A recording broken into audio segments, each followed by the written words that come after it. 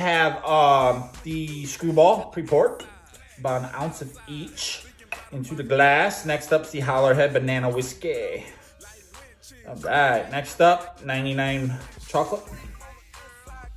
Yummy. And we're gonna go ahead and add the whipped cream. And then next, the good old Dr. McGillicuddys Cherry on top, baby. That should fill that right up to the brim. Look at that. Without further ado, a banana split? Let's go. Tickle me pink.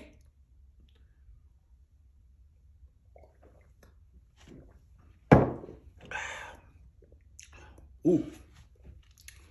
Ooh. That's good. Ooh, that's really good.